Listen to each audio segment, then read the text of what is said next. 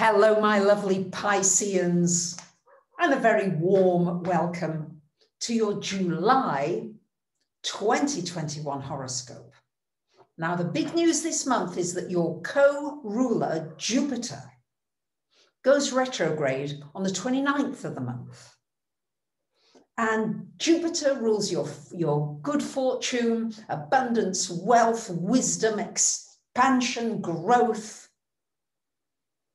And as it goes retrograde, this is an opportunity now to look back over the last 3 to 4 months at maybe projects you've begun, at things that have happened, and to look at where did I take risks? Where did I step out? Maybe where did I overdo it a little? And where do I need to just come back into balance once again?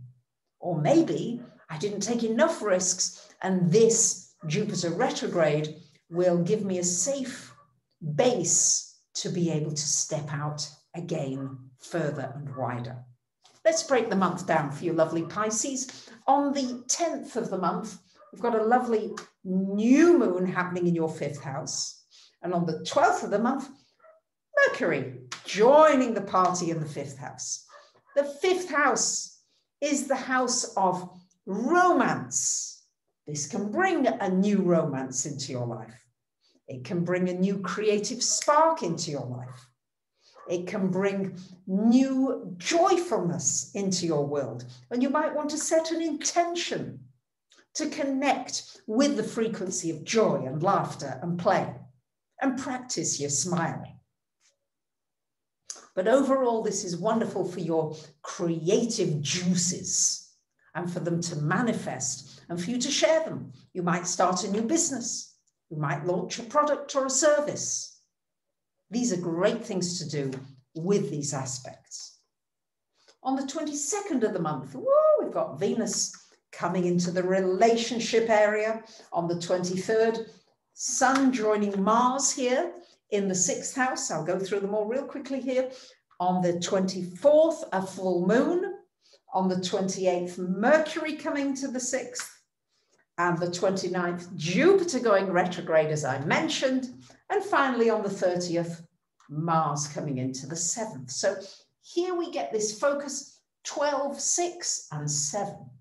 So 6 is your health, your work, your service to others.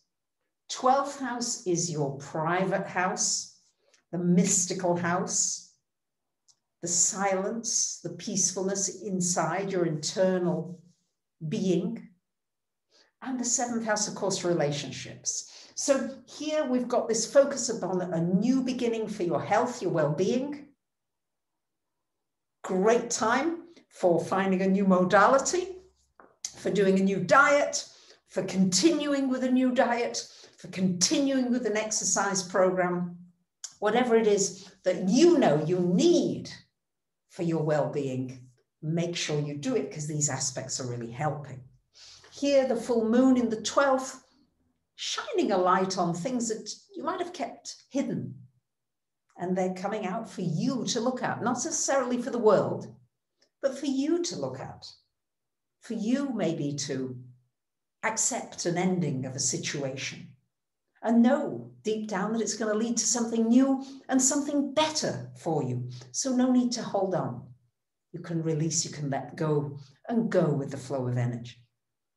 And here we've got Venus and Mars towards the end of the month together in this relationship area. This is wonderful for a new relationship, the renewal of an existing relationship, and peace and harmony and goodwill generally in all of your relationships, business and personal.